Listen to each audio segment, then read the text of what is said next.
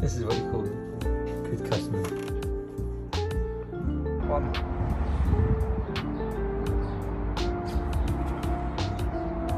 It's me, it's Johnny Boy. No, seriously, just taking 5 on this project now, this porcelain project here in Newport, Gwent. Look, I want to do a big shout out for the Corker guys down at Canada. You can go to their website, which is www.corker.co.uk, or you can give them a call on 01892 833 3325. I'll do that again. 01982 833 325. Ollie and the guys down there absolutely value their customer base, so give them a call if you're looking for anything landscaping.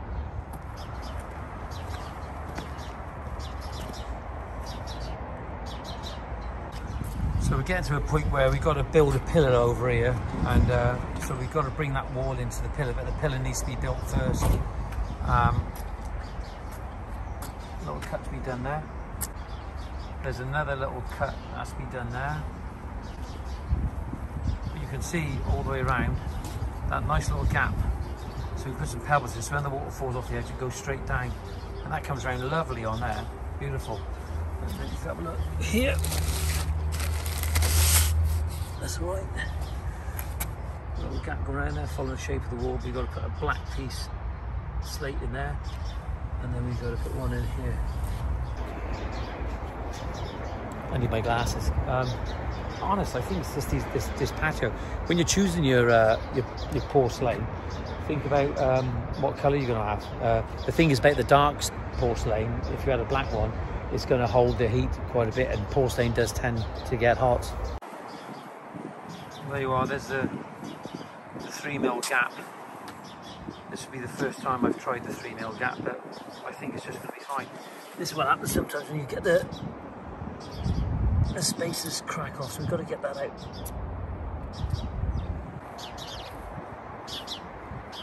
Just love hearing the sparrows here. I can see some through there, I don't want to disturb them. But unfortunately, this is a pyracantha hedge, and it offers some protection to these sparrows, but you can see the little holes. Yeah, there's a little bird just in there now. Just there.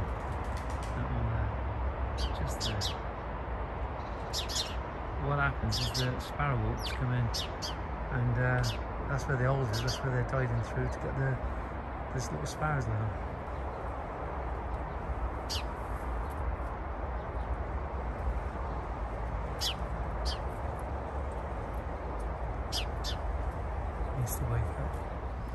I don't video that.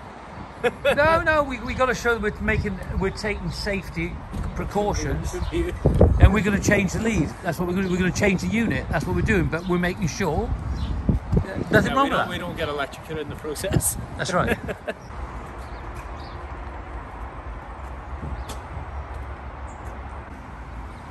Well, we cut in the coping stones yesterday. Got to bed them on today. They're looking good. Also, we started the block work for our terraline wall with stone pillars. Gone off nicely. Morning. Morning. What have you bought me this morning? Bacon and sausage bap. Yeah, do you know these vlogs aren't all about the building and the how-tos? You know that, didn't you? No, it's about how to get the builders to build, isn't it? Yeah, and how to keep them happy, isn't it? That's the main thing. Are you happy this morning? Yeah, I'm happy. It stopped raining. Are we going to get the awning up today? Yeah, because we were caught out yesterday, weren't we? Yeah. And we'll probably, if we don't, we'll get caught out today. And we need to, don't we? Yeah, I think the rain's here for a bit. That's why these vlogs are good, because we can just sort of structure and go through what we need to do. But what do you reckon of the patio? Yeah, it's looking awesome, isn't it? It's Yeah. really good. I was sitting in the van there looking at it. It looks class. It's nice to be part of it, isn't it? Like you see how the contrasting edge of the coping stone. I know we got to bed the other ones on, but look how it brings it together, doesn't it? Yeah, definitely. Contrast. Good design principle. That's it. Have you stopped looking at tools now? No. I don't mean me. No, I was in the van actually waiting on you again. Go on, continue. Part two. Continue. What was that? You was waiting in the van waiting for me again? Yeah, again. Yeah? Just waiting for a good, what, normally half hour usually, isn't it?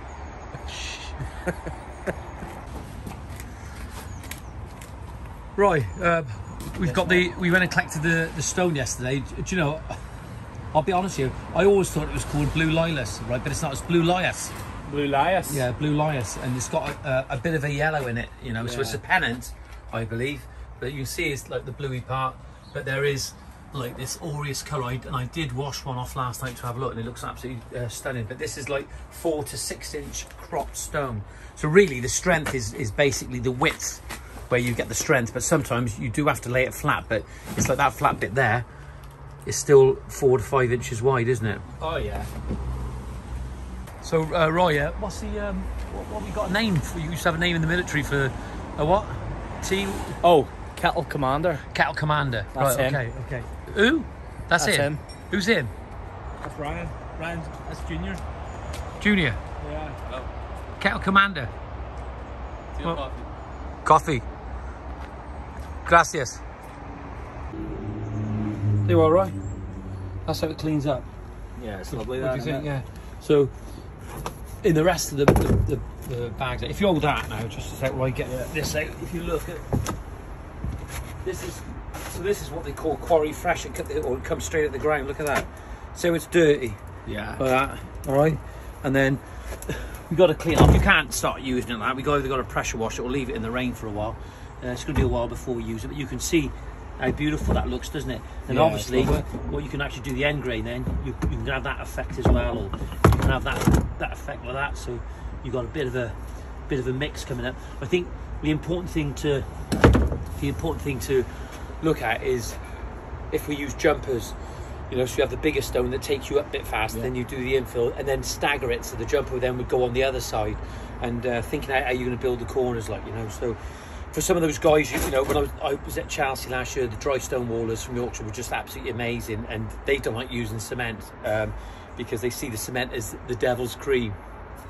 It's a funny word, isn't it? Yeah, I suppose it is in one respect, because it's got all that cement in it, isn't it? And it's sort of produced the impact on the earth, what it has to produce all that cement is horrendous, really, isn't it? Like, you know, so if you can get away with it and reduce the cement, which is good, but I don't think we'll be able to do it with this. Right. The action shot. A bit like Tom Cruise. Hey, you wish. Tom Cruise, how old did you say he was? I think he just turned 61. Looking good, isn't he? I know he's got all that money, you know, but I suppose if you compared me to a TV star, I'm a bit more like Caleb out on the farm, I suppose. Come and have a look. An older version of Caleb. Yeah. Come and have a look. So look, right, you can see we've spoke about this, but we've got that tread, the coping stone all the way around there. It's a contrast picture frame on the end there, and we've got that ready to map down. And somebody said the other day, why don't I just use the slurry as I go? But I was just happy with the map. I just think that it works, and everybody's entitled to their opinion, and that's absolutely fine. So anyway, so it doesn't matter. So what I do is I bed it on mortar. I slurry the mortar to the wall, and in a way it does make sense what that gentleman says, like, you know, about why don't I slurry the unit onto the mortar. But the reason I don't do that is because I feel that the slurry is probably a little bit more thick and unstable when you're using it initially. Do you understand what I'm trying to say? It's a little bit more thicker. It's not when I put the slurry on, I put quite a bit on, you see, and I don't want those units to wobble, you see. I just don't want to do that. But what you'll find is we've taken that within 4 mil, all right? We've taken them back off the bedding mortar, and now we're going to map them on, and it's just a thin bed. They won't move. Once they're in place, they won't wobble around. I think sometimes, I don't know, he may be right, but anyway, that's it. So come and have a look. So this is where we are now. We've got this one in along here. We've got this picture frame going in along here. If you look, right, just show our viewers, we showed it before, we've got a couple of cuts over there, but we've got this cut all the way around on here. Okay, and the reason for this cut along here is that when the water comes over here, it's not, all that area of water is not going onto the pavement, it's taking it straight into the ground and taking it away. Yeah. And you've got to remember is that Lee mix has a filtration rate, so the water will go through. So the filtration rate is how the substrate copes with the water, and it'll cope with that quite adequately, whereas with the porcelain it'll just sit on the top, and it just does. You get a lot of water tension. So we've got the cut going around there. You got that cut yesterday. Look, that's a great cut that you've put in there. Oh, don't stand on the edge.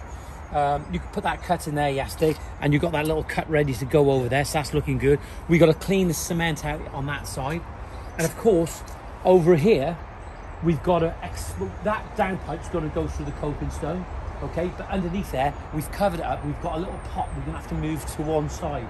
So and I like your idea, right, when our client here was thinking about putting a pole in the ground, stainless steel pole, to stop the doors hitting the back and the handles hitting the glass.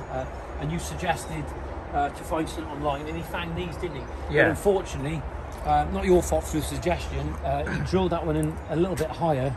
Yeah, and, just he cut the bottom of the window with a screw, didn't he? That looks like those frosted glass. You've seen the glass toilets they've got abroad, and the glass cubes. You go in them, as soon as you shut the door, it frosts off, and you can just go. Never seen that. Haven't you seen it? No. And then when the doors open, you can see what's inside. Yeah, it's mad. Anyway, another story. So, got to get that in there. Just have a look, right, from here. You know, you can see just from this side. Just have a look at them. You can see just a beautiful cutting all the way along there. We've cut all those individually, and we'll probably just give them a trim again once they're bedded in place. That one is cut right. They're just pushed tight there, aren't they? It's just a space. It's just yeah, a space. yeah. It will be sitting right. Yeah, and again, we've got a couple of cuts over there. You can see just along here. I don't know if that one's... No, it's not loose now. That one's back in. That's the trouble about the small ones. Yeah. Like that, they do come loose. So, as you can see, this now is merging into the pillar. So the pillar's going to be over here, okay? We've got 4 pillars, and so what we've done, the 4 pillars, we've measured the overall distance of the wall, haven't we? Yeah. Taken the width of the end pillars off, and then divided the 3 equal spaces, and it was like 3 meters 100, I think it is. Mark the centre, and then we'll mark back then for the pillar. The only thing, of course, we've got to cut back on the pillar on this side. We know that underneath here, all right, there is a concrete pad stone. A lot of people would have said, do the wall first, okay? That's what they would have said. But for me, what we're able to do with this, we're able to unfold the patio. Our clients can actually walk out here and actually enjoy this, so we haven't grouted it once they're set in place, but they actually can go on this bit and they can actually enjoy this in the meantime, okay? And then the wall can just ongoing. The beauty of using the porcelain, if you're careful, it doesn't really stain. So we're coming out of the ground, we can sheet all this up when we're building, and we're going to have the stone pillars, but what we're going to do, we're going to terraline the wall because the client wants it like his conservatory. So that's where that design principle of unity and cohesiveness comes together. You don't want it standing out like a sore thumb. I think if you had all stone, it wouldn't look right completely, but when you look at the house, there is a little bit of stone on the front, but then there's a bit of a mix and match here, but we want to sort of try and bring it together. As it's come back, you see it's got a bit of a more of a modern look to it, isn't it? Yeah. But sort of still keeping that the stone, the traditional part as well. Because if you look at it, you've got like, that's what they used to do back in the 80s. They'd have like this beam effect, so it looked like beams, you know. There you go. Anyway, that's it. We've got to get the stone out. So what we're going to do, we're going to get the awning up today because it's going to be raining for the next few days, isn't it? Apparently so. Yeah, so I think, Roy, what we're going to do, first thing first, get the foundation done, get the awning up, get that foundation done. There is some concrete down there, but we just got to make it a little bit bigger. I think what we should do, Roy, is probably put some steel in. Yeah, definitely. Yeah, put some steel in. So we got two to do, the 2 ends, and then obviously we got to come back on the go back on the outside where the pillars are and make sure that it is sitting on a foundation, though we put quite a wide foundation in, didn't we? Yeah, it is quite wide. I think we might just catch it in places like on this. Well, that's it. Let's crack on.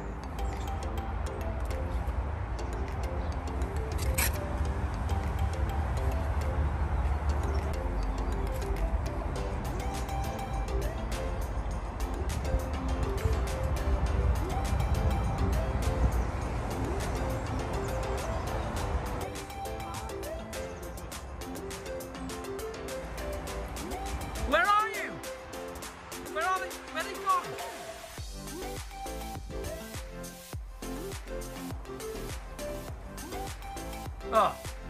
Hey, I have to claim a half an hour back. I was here early, John.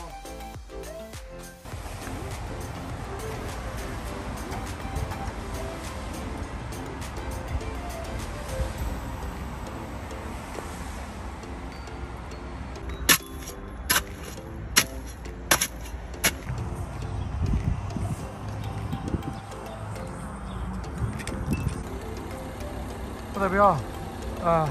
Wall coming along, pillars coming up. Got the pillar on this side. Started the third one over there. We've got the fourth one to do. So I don't know. It's just if we get done tomorrow with the pillars or Friday, so be it. But there's our first pillars in the Blue Lias. Not bad.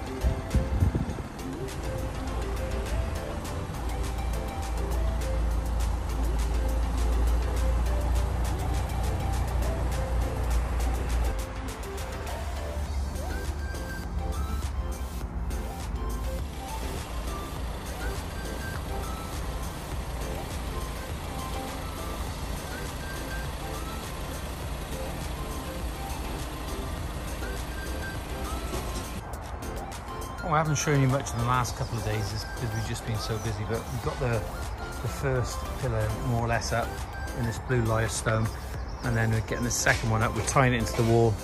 You can see where we've tied in there, and we've got wall ties in as well as we go, tying it all together. We'll fill in some of the inside with concrete as well. So, but we've got another 2 more after this one, but it's coming on. That's the main thing, it's coming on.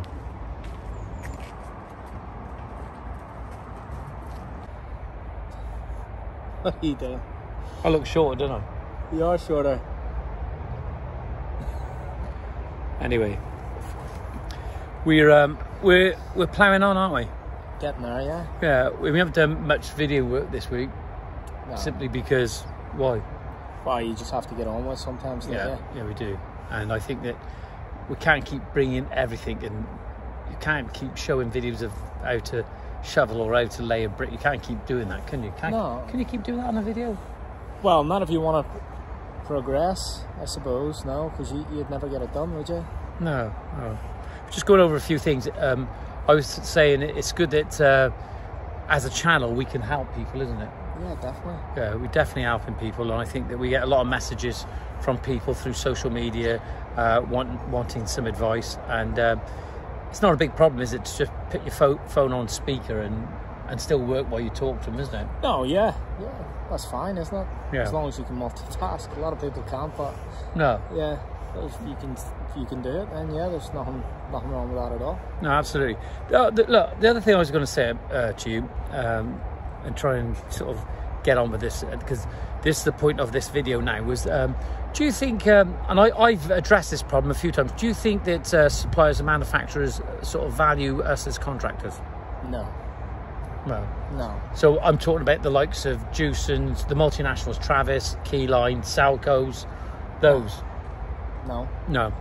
I think the only ones that have value is like little independent ones. Why is that? Well, they're big corporations, aren't they? You know, it's not a personal thing, I don't think. You know, they get in business all over the country, and you know, if they lose one trader, they probably don't really care. You know. Do you think that the time when they're gonna, I'm just gonna say, can you put some more water in, please, bud? See, it's a site. It's ongoing. Yeah. I just don't think that they actually value their end user, and I think there are signs now that there are some companies that are valuing end users. Look, I've gone on about this quite a bit, but I've been talking to Ryan about it, and right, with all the small independents, not just like what we call the satellite offices, the ones that are selling product online, they're probably making just as an impact online, because they're creating an image of as big as any of these multinationals, but also offering customer service, aren't they? Yeah, and a lot of them are cheaper too. Yeah, they are. Yeah. I suppose that the independents and the satellite offices that they're online, they haven't got the overheads like some of these other ones, and like the multinationals, like that.